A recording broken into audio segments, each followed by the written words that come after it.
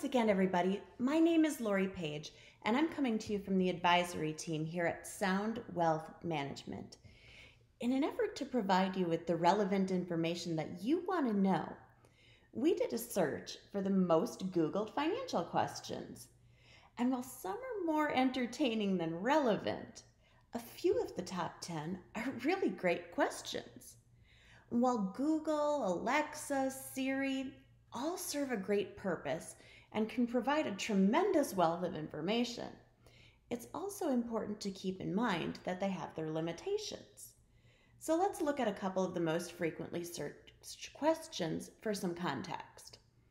First, how to invest in stocks? This is an excellent question. And for this question, the internet can provide a massive amount of information, ranging from the basics like how to open a self-managed brokerage account to key terminology like market cap, PE ratio, R squared, alpha and beta, and for many people, this all starts to sound like a whole lot of Greek. See what I did there? Anyway, moving on. What Google can't do for you when you ask this question is to open the dialogue to help you assess your tolerance for market risk and evaluate different stock positions for how they do or do not fit into your desire for or aversion to market risk and your long-term investment goals. While some people choose to dig deep into the analysis and invest alone, this becomes a very time-consuming and risky endeavor. Investing with the help of an experienced financial advisor can help you find the right balance for your investment needs and financial goals. So let's look at another one. How much house can I afford? Another great question, especially with the recent surge in the housing market.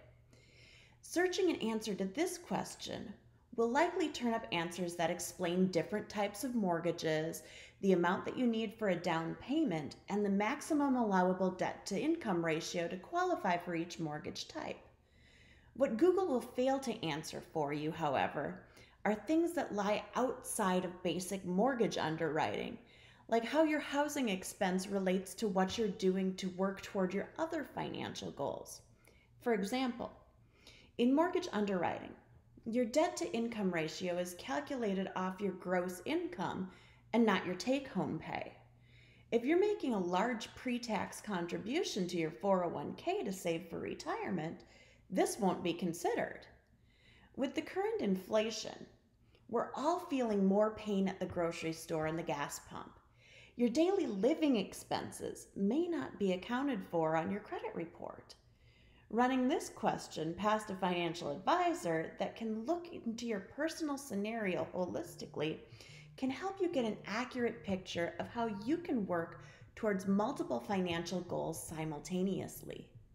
And remember, folks, if you need additional information specific to your situation on these topics or have financial questions that aren't addressed here, please don't hesitate to reach out to my team here at Sound Wealth Management at 941-932-4822 or schedule your no-obligation consultation online at www.soundwealth.net, where Sound Wealth Management is more than just our name. Have a great day, everybody.